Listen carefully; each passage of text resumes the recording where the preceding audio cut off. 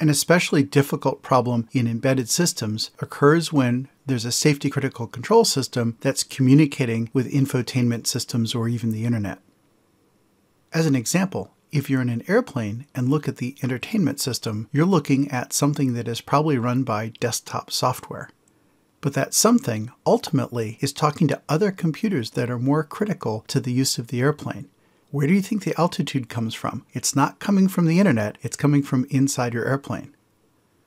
It's common to see systems such as these running Windows or Linux or other operating systems that are more typically associated with desktop computing rather than safety-critical systems.